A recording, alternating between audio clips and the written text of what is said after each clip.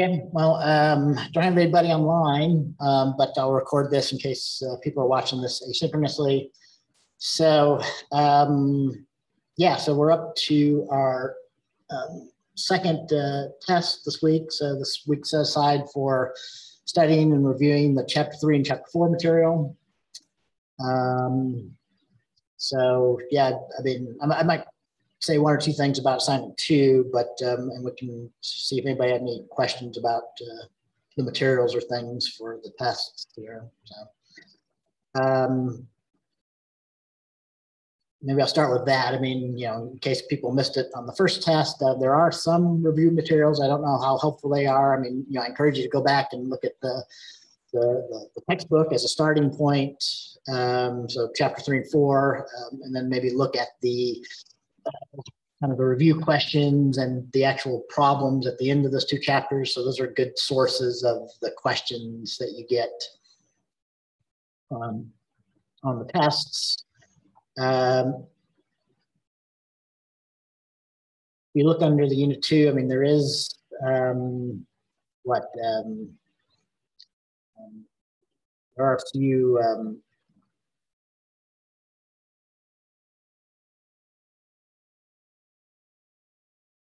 other things on there for, I guess there's some slides or things, including maybe some questions at the end. So some examples of some questions that you might want to think about. So yeah, not a whole lot there on that review material, but take a look at that as well.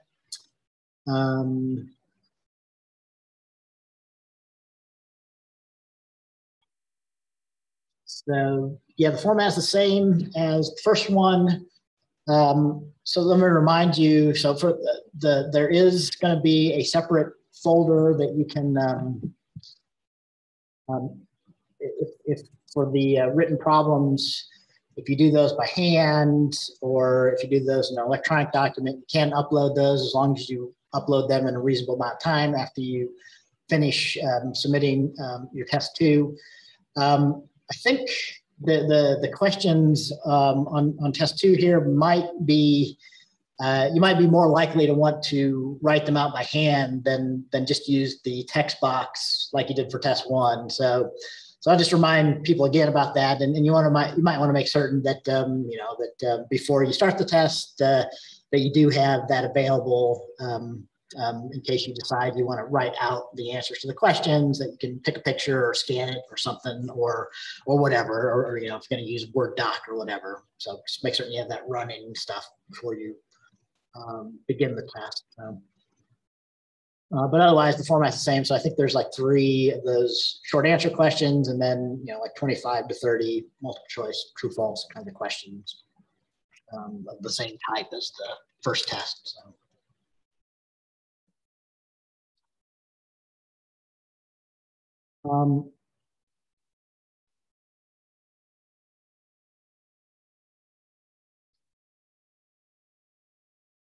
So most of the questions will be about, yeah, I mean, you know, the process state transition diagrams, and so the Chapter 3 materials on processes. So, you know, can you kind of name the 5-7 generic process states? Can you draw those? Do you know the transitions between them? Describe their purpose and stuff. So a lot of stuff that hopefully the programming assignment kind of helps you understand those, or at least the basic 5: ready, running, blocked, and new, and done. Properties of processes, like what's the kind of stuff that's normally in the process control block that's kept track of by the operating system. I mean, there are questions. One of the written questions might be about like swapping in particular. So make certain that you understand the difference. So I do still have people have a bit of confusion, don't really understand that there's a difference between a process blocking and unblocking, which is pretty normal, versus a process being suspended and unsuspended. That's also called swapping it out and swapping it back in. So that's a very kind of different process. So most operating systems do still support swapping, although it's not as important as it used to be. But at times, memory just gets overloaded and you need to kick some things out of memory to free up some room to make it possible for other things to make some progress. So that's kind of what swapping does.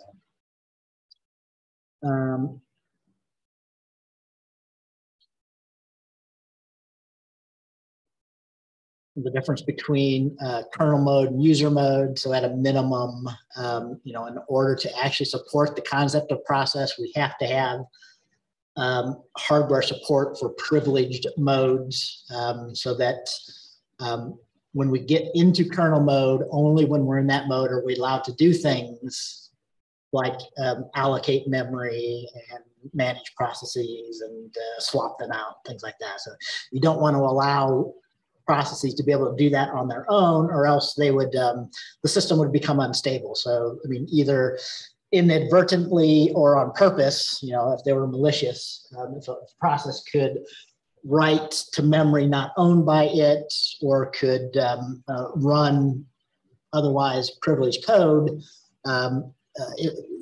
basically it would be able to do anything that the operating system could do, and the operating system wouldn't have control and wouldn't be able to keep the system from crashing or keep the processes separate, things like that. So it is important that you have these at least two modes, and all kind of hardware supports. So modern CPU architectures support at least something like a kernel mode versus a regular mode, a user mode. Sometimes they support multiple levels than that, more than two, but mode switching and process switching. So. And then, the fourth chapter was about threads. So, I guess the most important thing about threads, as I'm thinking about it here, so to kind of understand that thread basically extends the basic idea of a process. So when processes were originally created, the two sorts of separate things kind of were inside of the process. So the idea of owning resources and keeping track of which things own and are allowed to use which resources. So that ownership is part of the concept of the process. And then executing code. So what we would call threads of execution now, right? And so initially processes only had a single thread, so only had one place where they were had a single program counter where they were fetching and executing the next instruction, right? So typically when you only have a single CPU system, so early computing systems that were only single CPU, threads aren't as important or aren't as obvious as a useful sort of concept. But once you start getting into multi-CPU systems, multi-threading, so true parallelism becomes useful. And it also becomes useful, though, to be able to have multiple threads, but within the same memory space. So sharing the same resources, right? So that was what the pthread question from our problem set for this unit was an illustration of. So threads were sharing the same memory. So in that case, they had access to the same global variable, the one that they were incrementing, whatever it was called. So,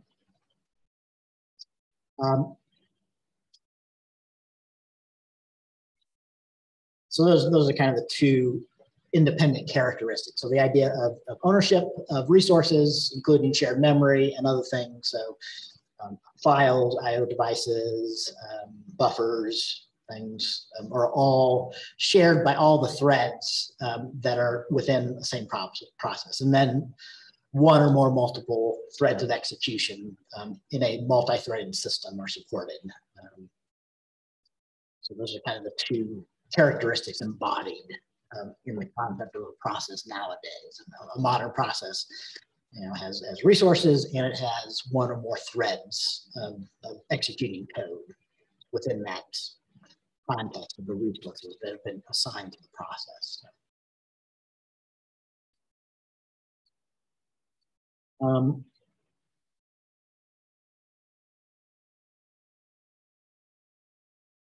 user level threads versus kernel level threads. You might want to read about that. There'll probably be some multiple choice or true false questions on those. Amdahl's law, speed up. So I went over these in the lectures, I believe, the lecture videos. So yeah, there might be a question, like a short answer. That would make another example of a good short answer question. So given the fraction of time that can be parallelized on a task, and given the number of processes, can you calculate the speed up using Amdahl's formula, which was given in chapter 3 or chapter 4, I don't remember which, but was given in this week's materials.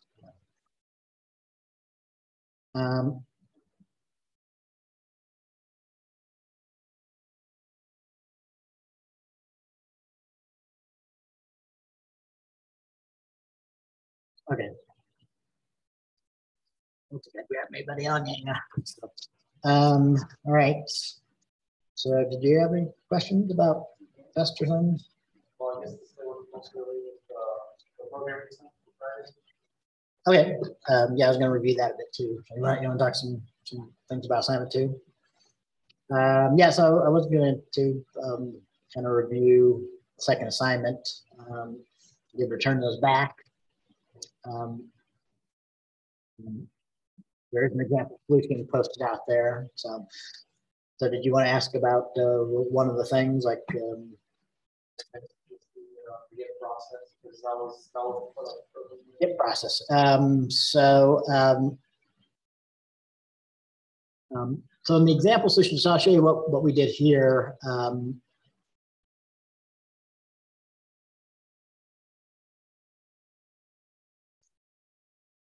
So at a minimum, the most basic kind of data structure that you needed for this assignment was something like a process table or a process control block. So I thought, can I get the wrong one here? Oh. The process simulator. There we go.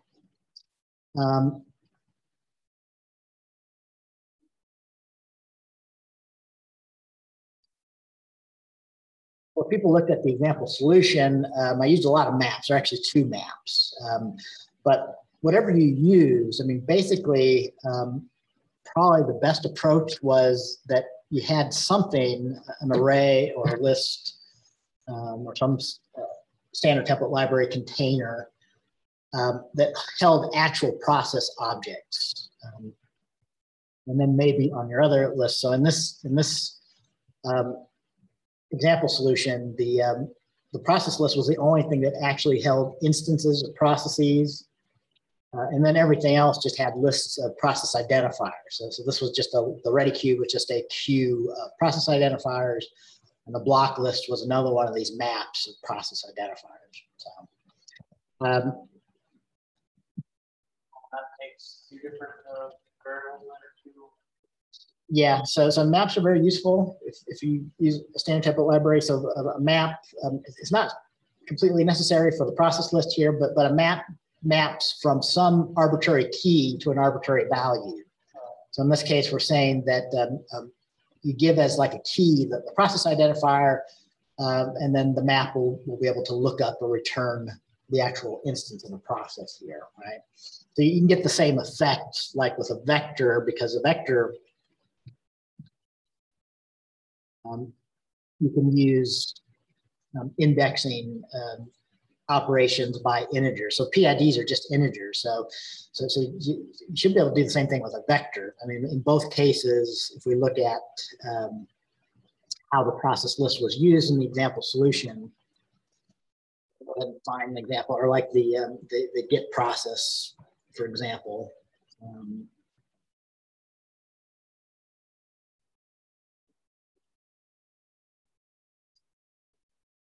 But to actually implement the Git process function, you have to have your process table, and you have to be able to use the process identifier to look it up.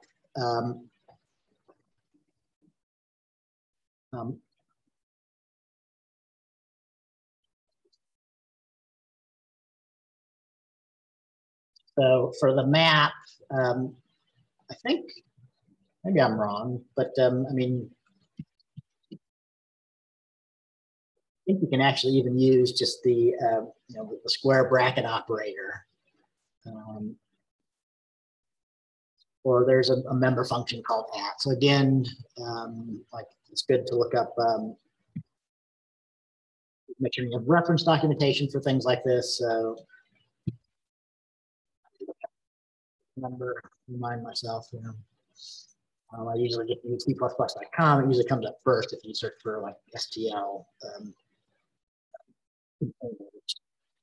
documentation. So, yeah, so you know, these are all the member functions that you can call on a map, and it does support the operator. So I can't remember why I used at in my reference solution. I think if you use at, it'll throw an exception if you try and look up a process identifier that's not in there.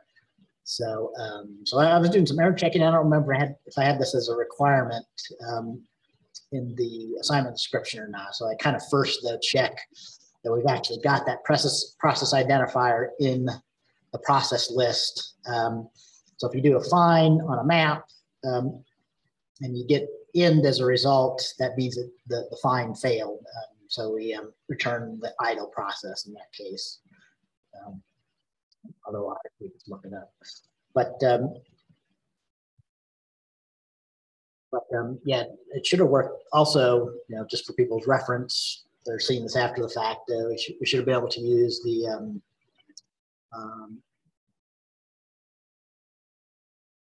indexing operator, because maps, although you know a map can take an arbitrary key and map it to an arbitrary value, so you don't have to necessarily have an integer.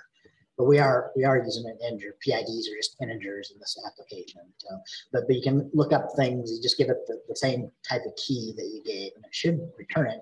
But you can also use that to assign things into it as well. But if we had a vector,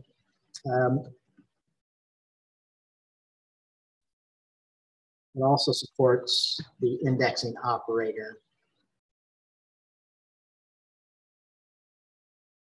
But the indexes have to be integers in this case, and they have to like start at 0. And it's probably not defined what happens if you try to index past the end of your vector. So I mean, like regular arrays, it might not be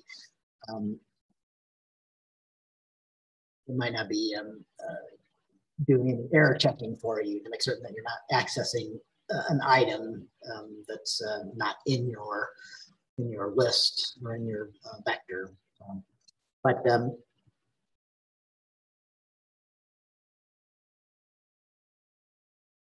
in both cases, yeah, I mean, again, if we had just a vector of processes, we should have been able to do about the same code here. So we could have returned and used the indexing operator to look up the PID. We could have first checked, although in this case, for a vector, if you were doing some sort of checking, you might want to check that the PID is like negative process identifier is not valid, or the PID is greater than the size of the process list, again, using like a vector. So that's another thing you can ask a vector for is size here. So that should give the current number of actual objects in the vector that you actually put into it at this point.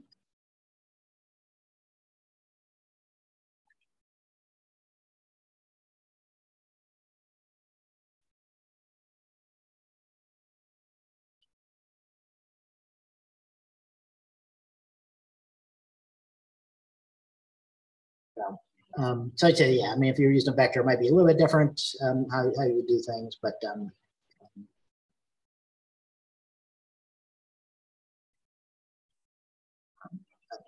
should be the main thing is whatever data structure you're using, you need to be able to get from the process identifier to an actual process. So we're returning an actual instance of a process here. So, so somewhere, I mean, somewhere you will have to have, actual processes, not just process pointers or PID, but the processes being either dynamically created or being stored in an array or a vector or something like that.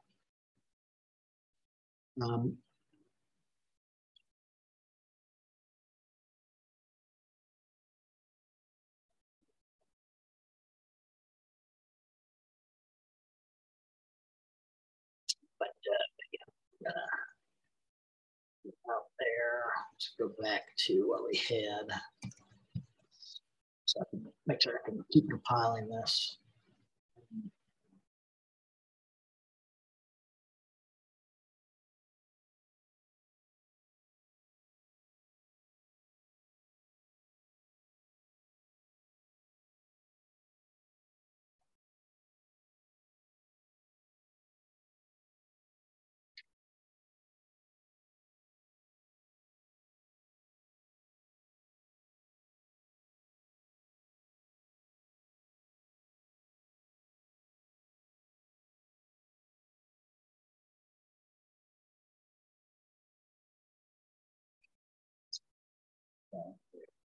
Um,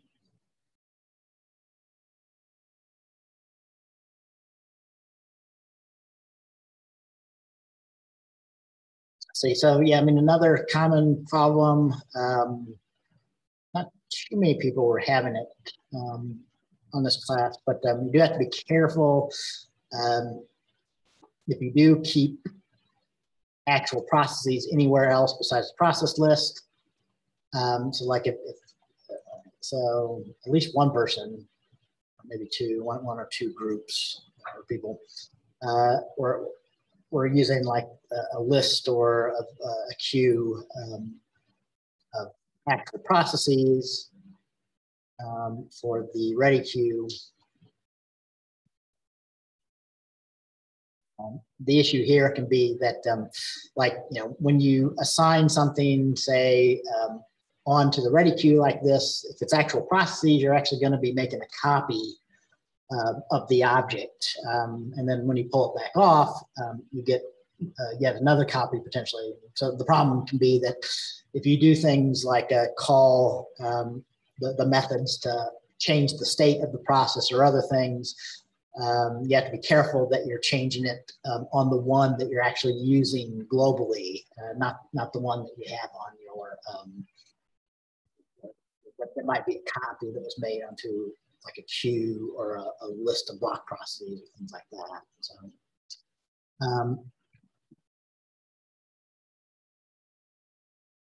that was why in the example solution, again, we explicitly just made it in this example that there was only one and only one place where there was actual processes created and used. So if you look in the new event, that's the only place where processes were created and put into this map here. So the new event was called whenever new happens in the simulation. So when you do something like this, this actually instantiates a new process instance. And this new process instance is actually local. So anytime you create a variable inside of a function, all variables are going to be local. They're going to be on the stack unless you create them dynamically. So using new to create on the heap. So in this case, it's actually local. But when you do the assignment like this, this will actually copy that process that's local here into the map. And so here, again, we're showing the use of the square bracket indexing operator to assign that new process to the particular process ID within our process list map. But again, if you used it like a vector, or I keep coming back to a vector because I don't think, like, for example, STL lists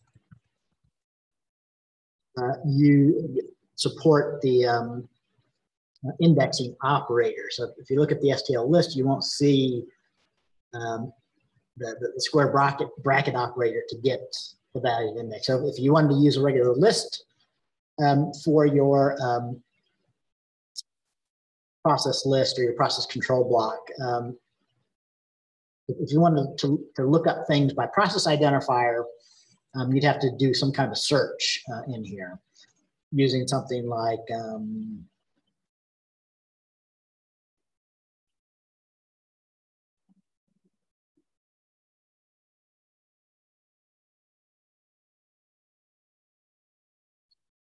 surely there's some way to find, maybe not. So yeah, I mean, list may not be good at all. If you can't at least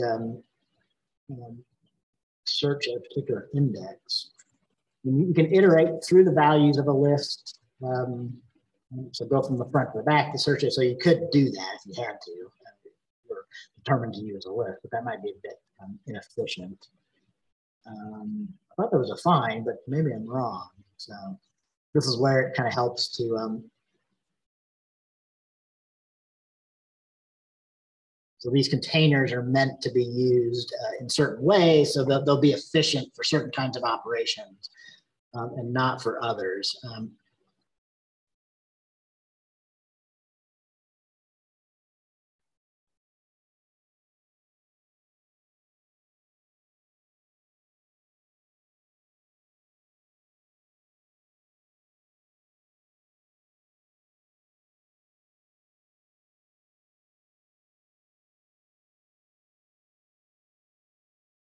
So yeah, I mean, refreshing my memory, lists in general aren't kind of randomly accessible very easily. So that makes it inefficient to implement the get process method, for example, using a list. So it probably would have been best to use a vector, definitely, if you're not using a map or something else here. Or an array, yeah, so an array would have been another option because arrays can give you something that's pretty much that can be used like a regular array, like a regular old style C array, so it also has the indexing operator.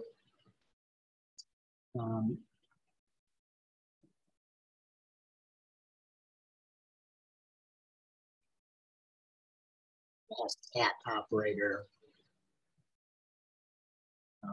But yeah, arrays are meant to be kind of fixed size sequences. So you can't, so again, like a regular C array, if you use a standard template library array, you really do have to specify at the beginning what the maximum size is. So, which is a bit of a limitation of it.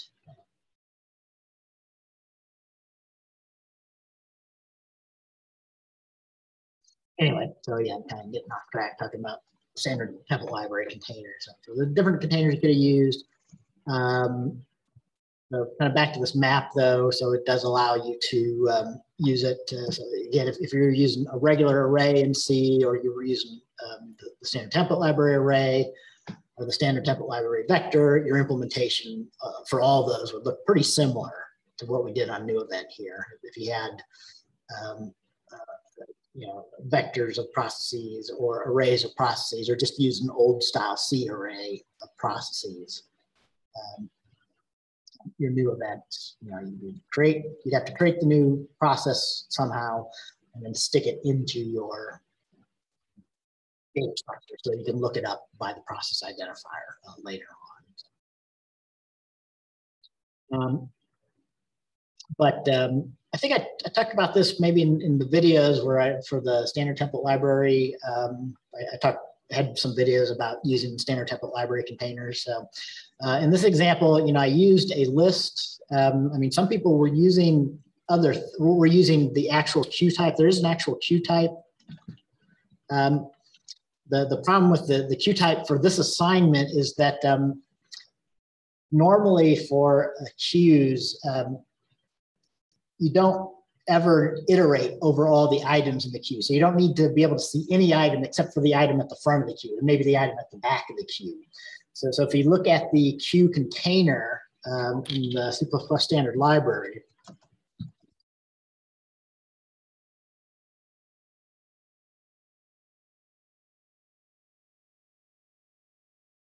you can push and pop things to the front and find the item at the back and the front to term it's empty, but it doesn't define the things to iterate over the items in the queue,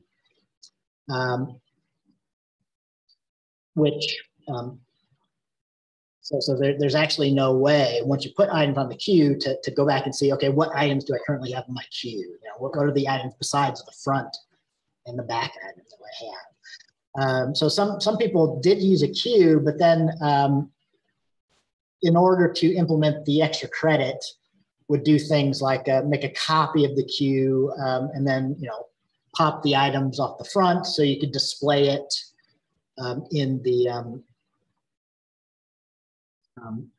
so this was just for extra credit, but to get all the system tests to pass, you had to write a little bit of code in the toString method.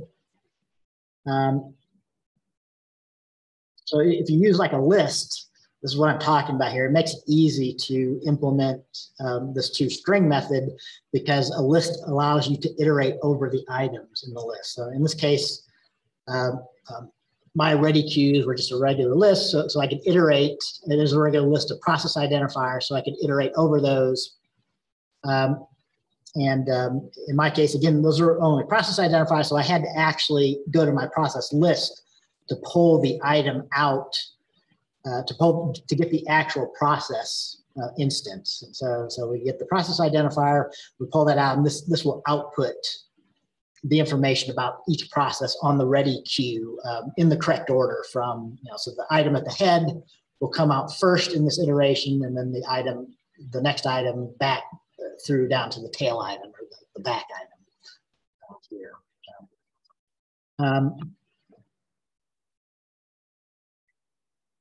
So yeah, if you used a queue, you couldn't do something quite as clean like this. You had to like maybe make a copy of your queue into a temporary queue, and then get the item at the front of your queue so you could display it, and then pop that item off. So you'd be actually modifying your queue, which is why it's a good idea to make a copy of the queue. If you have a copy of the queue, you could just throw it away after you're done processing it. But yeah, pop the item off the front so that you'd be able to get access to the next item, which was behind the head or the front of the queue, and so on. So had two people do that. And that's okay. I mean, you got it to work, but that's kind of where, taking some thought about these containers and being familiar with the data types that you have in your language is useful, So, I mean, if I didn't have this requirement in this assignment, I would have just used a queue if I didn't have to print these out, display these in the toString method. But since we had that, we wanted a container not only that can be used as a queue, but that we can iterate over, so we can get all the items out of it in the order that they're on that queue. And a list allows you to directly do that. So,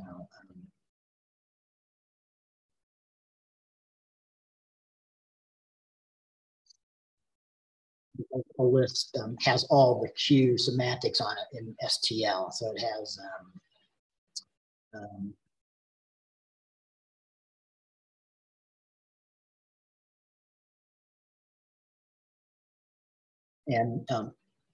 in fact, I believe that if you use a queue behind the scenes, it actually uses a list, or maybe no, it uses a list because a queue needs to be dynamic. So you need to be able to, the size of the items on the queue has to be able to grow and shrink, and lists can do that rather efficiently. They use some sort of a linked list kind of representation to implement the lists. So you can iterate over lists fairly efficiently, and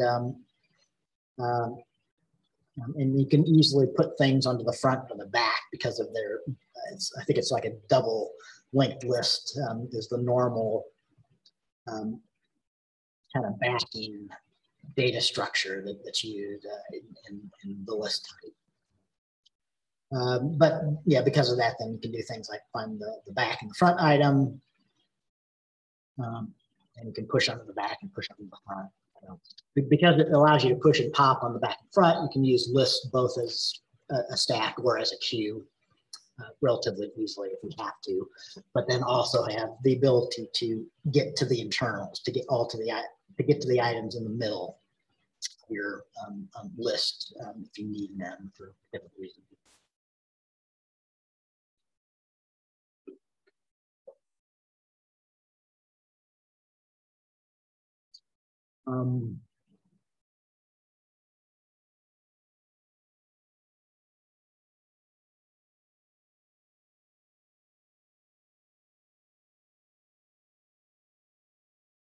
So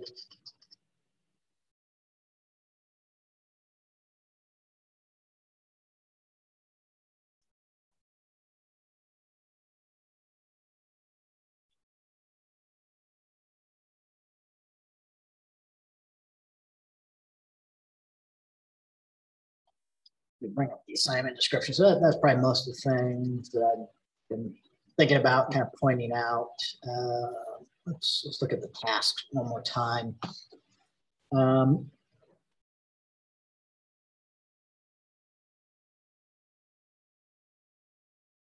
Let's look at the basic dispatch timeout and CPU event.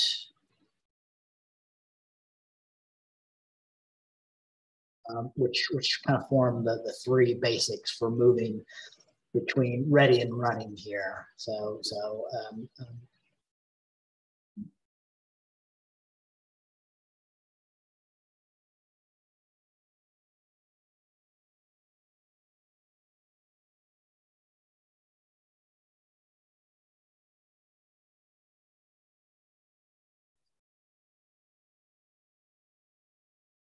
So for a lot of these, you had to do something like first check that whether the CPU was idle or not before you did anything. So these events in the simulation could be called. So they're just called whenever the corresponding event happens when we read it in from the file. So it was up to the simulator to determine whether there's actually anything to be dispatched or timed out or have a CPU cycle happen on or things like that. So there's lots of ways you could have checked. Probably if I didn't comment it on, it's really best to reuse functions. So instead of so like the is CPU idle, I believe you had to implement. You probably did because it might depend on how you. It definitely, you had to implement is CPU idle because you had to keep track of what the process was on the CPU. So in this simulation, we're just, in this example solution, we just added a member variable called CPU, which is a process identifier. And so this will be set to the PID of 0, which we use to indicate a bad process identifier or the idle process, or it'll be non-zero, so it'll be 1 or greater when the CPU is not idle, right? So you could have done other things for this, but that's a fairly simple way to keep track of what's running on the CPU or not. And that means to check if the CPU is idle, you would do something like just check whether it's equal to the idle PID. So if the PID on the CPU is currently equal to the idle CPU, then it's true. So we're referring true that the CPU is idle. And if CPU was not 0, so if CPU was 1, this would return false, which is what you want here.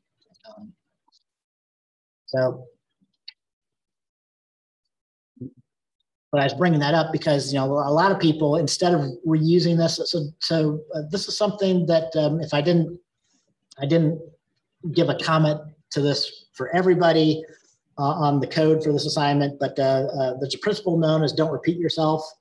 So whenever you have something like this, like the is CPU idle function, which is supposed to be implementing the check for the simulation that gives the definitive answer, is the CPU currently idle or not idle? You should be reusing this instead of doing the code, or especially instead of doing it different ways, which is a comment I had for a few people. So sometimes people were checking their CPU, sometimes they were checking other things, so doing it, depending on what data structures you use, there's potentially multiple ways you could have determined if your CPU was idle or not. But anyway, so it's good programming practice not to repeat code like that. So instead of explicitly checking if CPU is equal to idle, you should always be reusing functions like this in your classes. Right? Because another reason why you don't repeat yourself, if I decided that I needed to represent what is running in the system a different way than like the CPU variable with the process identifier. In order to change the implementation of this CPU idle, I only have to change it one place as long as I'm always reusing the CPU idle function here, right? But if you copy that code to check, the CPU is equal to idle whenever you need to check if the CPU is idle or not. If you end up modifying how you keep track of what's running on the CPU, you'd have to find all the places where you did that and update that instead of having it just in one place. So don't repeat yourself allows for reuse, and it makes it easier to refactor things if you decide to change your mind and do things slightly differently. Usually you don't have to change it at that one place.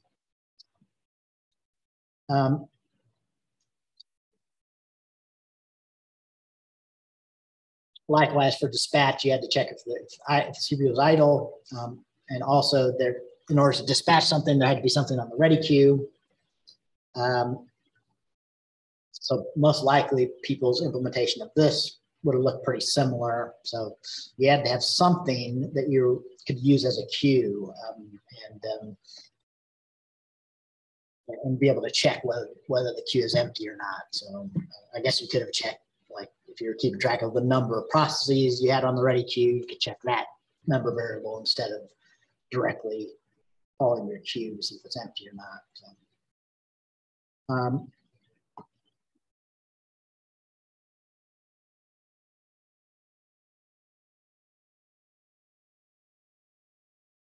but yeah, in this example of solution, since everything except for the process list is really just these process identifiers, so so there's no it's pretty safe to like get these things off. So if we get the item off the front of the ready queue and just remove it, but that gives us the process identifier. We need to use that as an index into our map in this case. But again, if you're using a vector or an array, it would look similar. But yeah, we use that to get the actual process object to do the things we need to do to dispatch the process itself, and then keep track of our CPU in the simulation, what's currently running on it now. So again, this code, initially we guaranteed that the CPU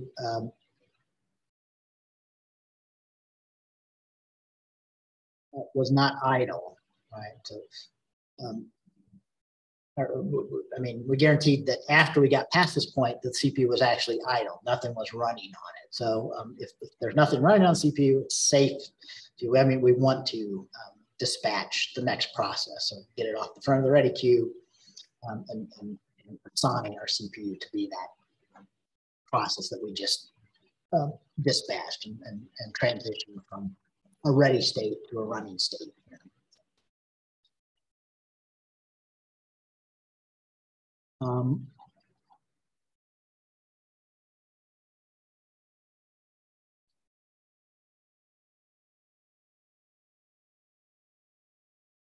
So I guess CPU event was a little bit simpler than I remembered, or should have been for most people. You had to increment the system time. And then if the CPU wasn't idle, you had to be able to use your data structure to find the running process and then implement, call the CPU cycle on the process. So this was mainly how you simulated the time quantum being incremented and the total amount of time being used by the process being incremented were both handled inside of our process object by calling CPU cycle here.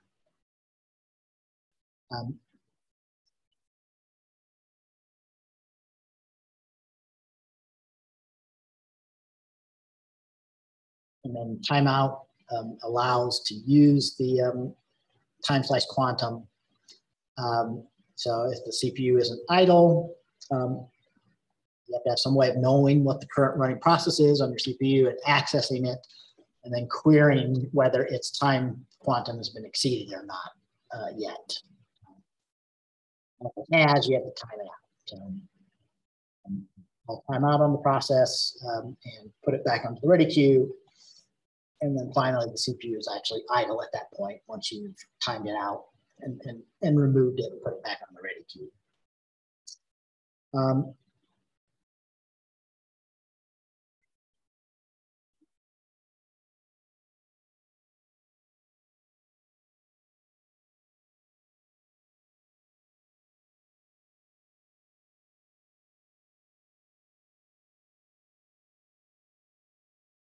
So yeah, I mean, if you look at all those, I don't know if anybody kind of looked in the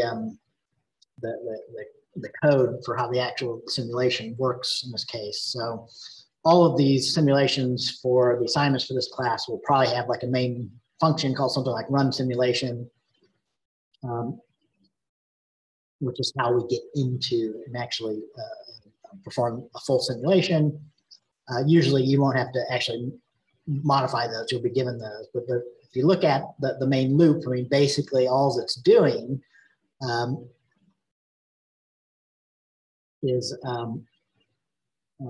reading in those events from the simulation file. And if it's new, it calls the new event. CPU calls CPU event. If it's a block, it calls the block event. If it's unblocked, it calls the unblock event, and so on.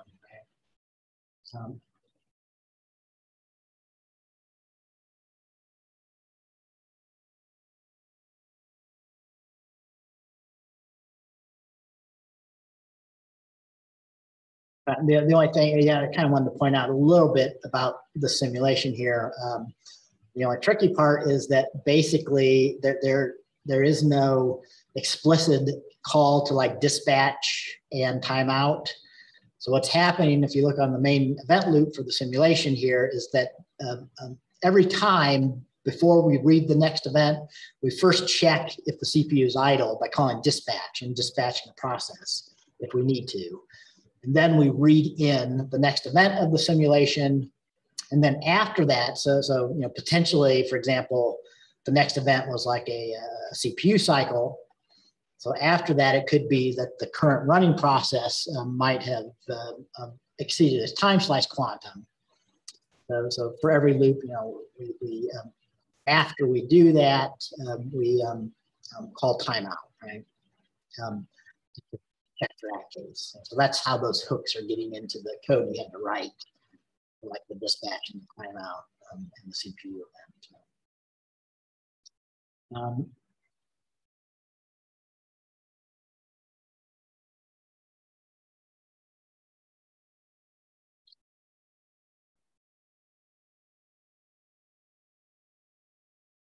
Yeah, and then I kind of want to wrap up. After that, I mean, there was some things then for keeping track of blocked processes, so blocking and unblocking them. So again, in the example solution, we use a map. So here, like I kind of talked about, you don't have to use a map, but in fact, some people didn't use anything at all.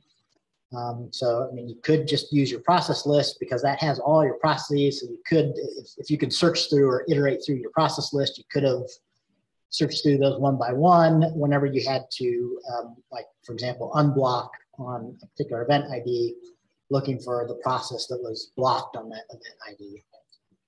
But the map makes it relatively easy. So if, again, if we index or map by the event ID.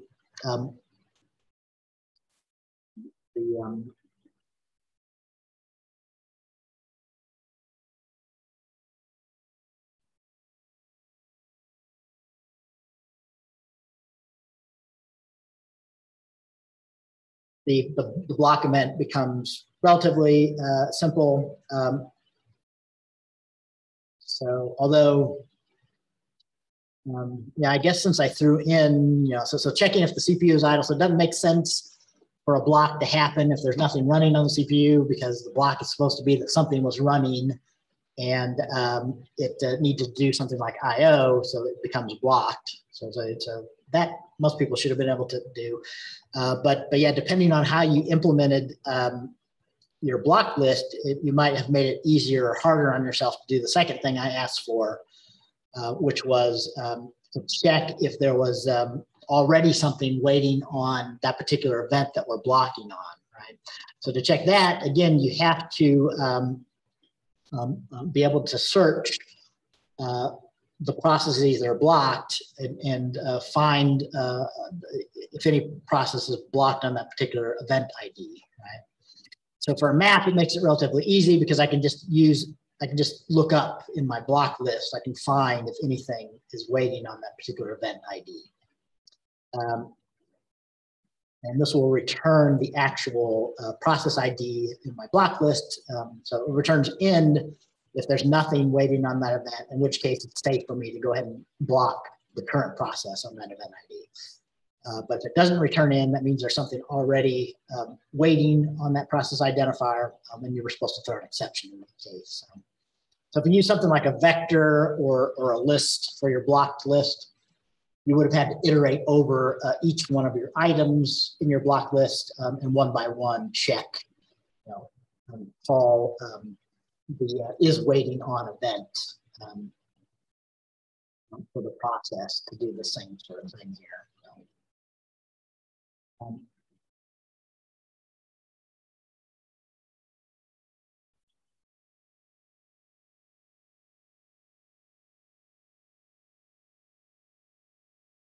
And same thing for the unblock. So for the other end, for the map, you can just look it up by the event ID. So since we're mapping by event ID, we can pull it out. And although we've kind of first checked, I guess you had to do this too. So you had to first determine if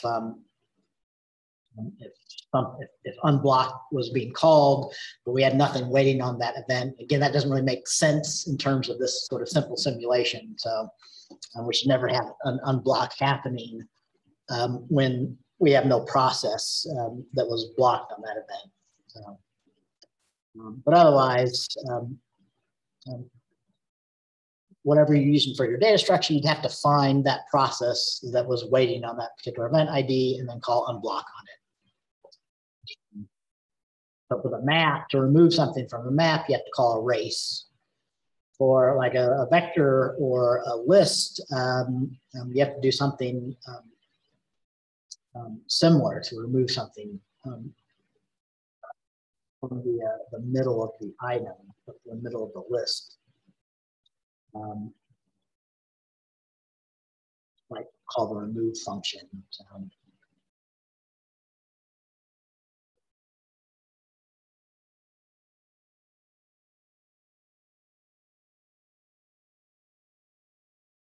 So yeah, I guess it's called like remove on list. May not be a remove on vectors. It might not be easy to remove if you try to use a vector for your block list, and you might not be able to get things out really easily doing that. Nor for array, probably.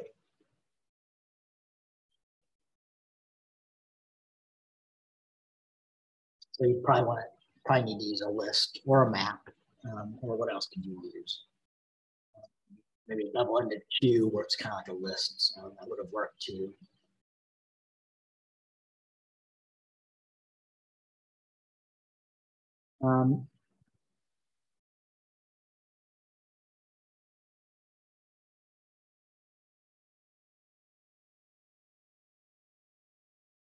All right, and yeah, there was done event, and that was pretty much it, I think.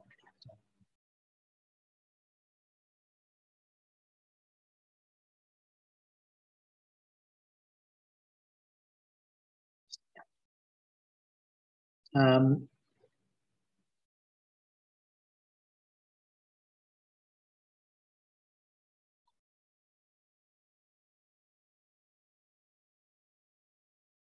so I think the only other thing, last thing I'll kind of mention maybe is that if you're running the system tests, um, some people essentially got even the extra credit correct, but weren't quite passing all the system tests. Just to let you know, the system tests, in this case, we're expecting the block list to be in a particular order. So to have the things ordered by the event ID, so the one with the lowest event ID comes out first on the block list, and then the second lowest event ID came out second, and so on. So that would be why you might have pretty much had it working, even including the extra credit, but weren't quite passing all the system tests. So you had the right items on the block list, they just weren't coming out in the same order that was expected on the reference solution here.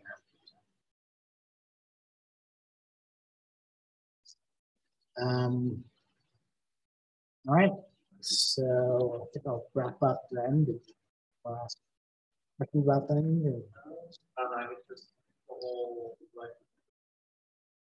not knowing if I had implemented the vector curriculum or something, because that's what I was struggling with most when I was trying to